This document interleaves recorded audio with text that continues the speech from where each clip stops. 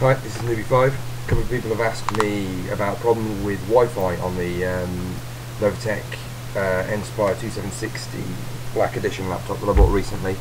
Either because they bought the same laptop and they want to know how to fix it, or they have a similar laptop and they have the same problem, they want to know how to sort it out.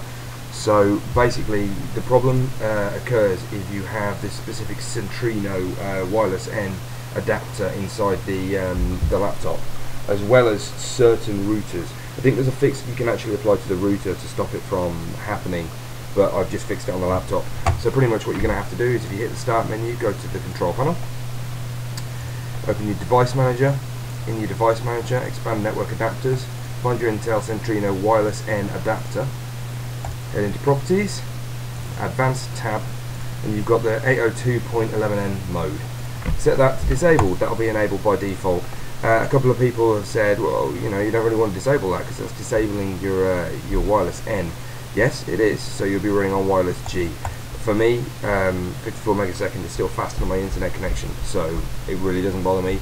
If you're transferring files to your laptop a lot, then it might piss you off. But as long as the connection is faster than my laptop, it's not an issue. I'm sure there'll be a driver update come out at some point that will fix it. So there we go. If you want to fix it, if you're happy to switch to wireless G instead of wireless N, that's how you do it. So Centrino network adapter, properties, advanced tab, turn off 802.11n mode. Okay.